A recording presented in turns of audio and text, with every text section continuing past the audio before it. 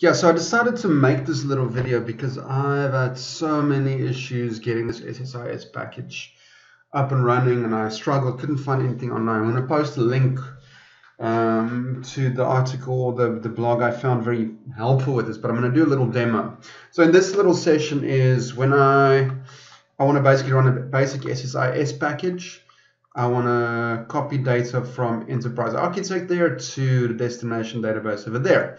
But I want to do so using temp tables. So I would create a temp table like this. It's the # temp table. And then I want to select from there and insert that into there. I just kind of want to show you all the little nuances in order to do that. So I'm going to copy this. Okay, that's creating the temp file. What I'm going to show you here is, let's say, first thing that you do is you need to execute a Sql task. So this is how you will create your temp table running a Sql task. You select this and you go like, excellent. Connection is the source database. And I paste the query that creates the temp table in there. There it is. Query, say okay, cool. That will now create the temp table.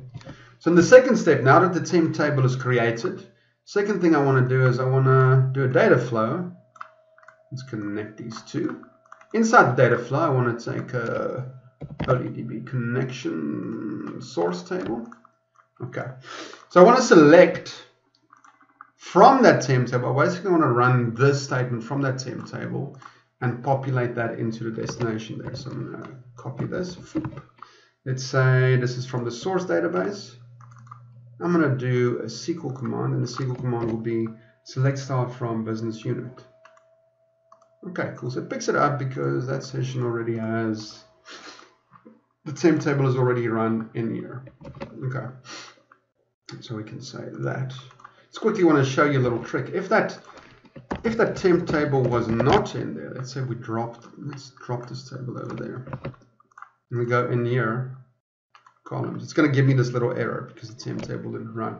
So what I suggest you do in this situation is just go back into the SQL instance and quickly create that table, then you won't get this little error over here. You see now it's actually because it's in the database. Okay, now let's do the destination table. Oops, there are two there. Hey, delete destination table there. Connect the two up. And so I want to send it to destination. I want to send it to a specific table. I want to send it to the business units. The mapping will be automatic. That's great. Wonderful. So technically, if I run this thing now, the temp table will be created in this step, and in the data flow, it will grab the data, select star from the temp table, and insert it into the destination database. Just check this out. What's going to happen now? You'll run into the same issue.